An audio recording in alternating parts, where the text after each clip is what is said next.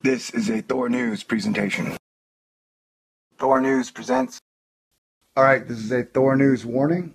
Okay, ladies and gentlemen, don't panic. Everything's going to be okay. But I do want to report an extremely large uptick in Near Earth Asteroids that were found in 2014. As you know, I've been doing this for over a year, and I've been checking NASA's Near Earth Object page pretty much daily. You get to do awesome crap like that when you do not have a love life. No complaints.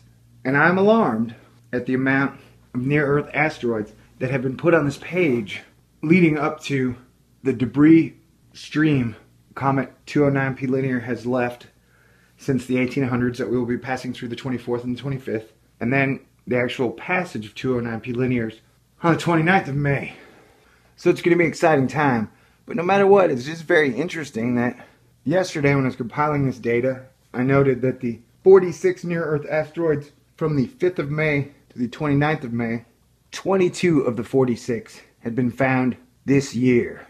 It's pretty much almost half. Technically, 0.47, 82, 60, 87%.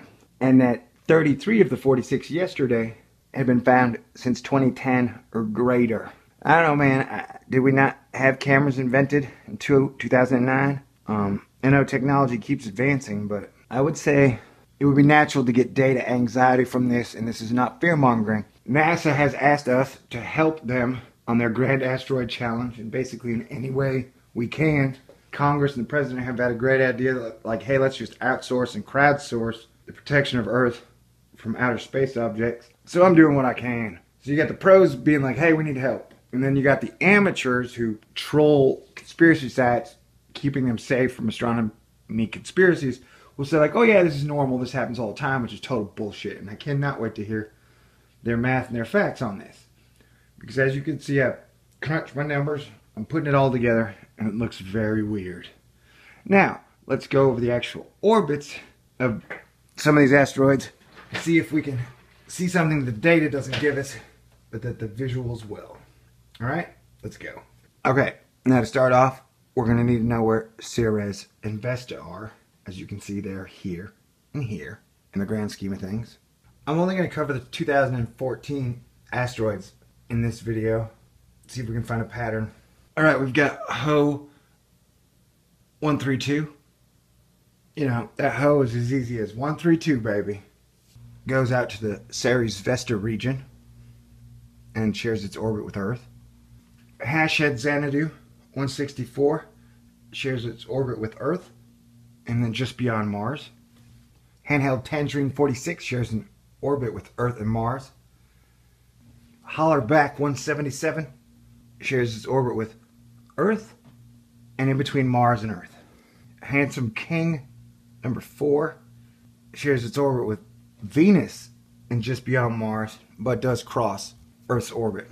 Hips Everlasting 177 shares its orbit with Earth and the Ceres Vesta region. How-To 178 on Overcover Cop.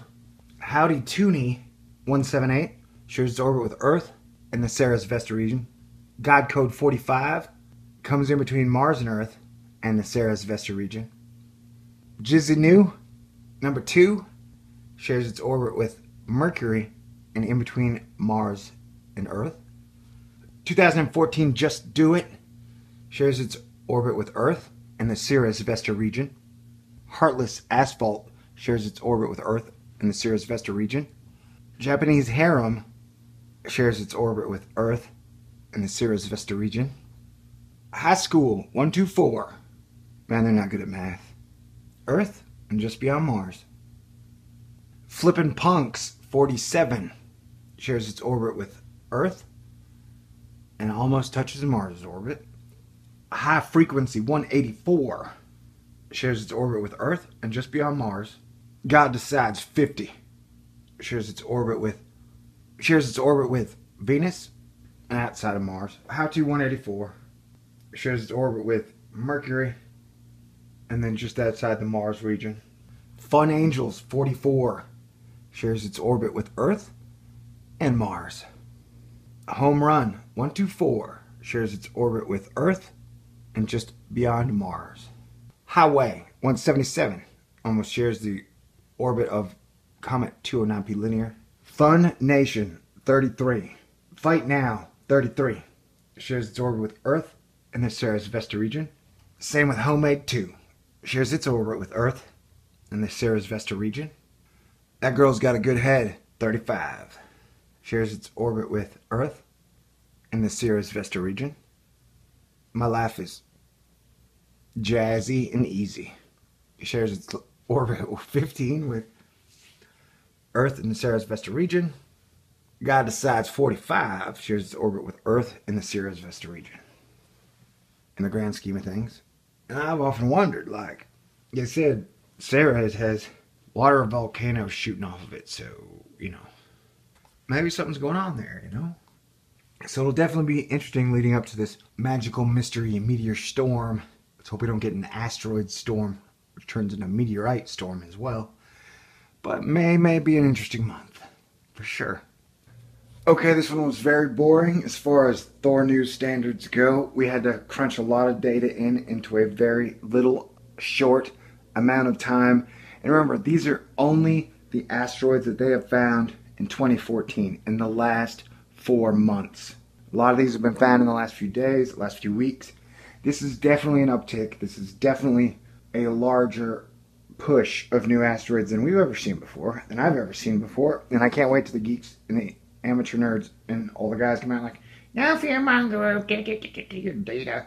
It's dusty and musty and fearmongery. Not fearmongering anybody, baby. Like 50% of me believes everything we know about space is a total lie. So I'm always on the fence about everything. But we're just taking the data. We're looking at it. Excellent. Now that I put the data out there, I will do a second part on this video and we will get a little deeper into it. And as you know, I believe there's definitely something going on in between the Jupiter-Earth region, aka the Ceres Vesta Palace area. Right. God bless everyone. Thanks for watching. And happy baby. Harmonic Karma Harp Serenade 124. God Code Heartless Asphalt. Handheld Tangerine. Hips Everlasting. Hips Everlasting for life. Never get to touch them. That's my style. What?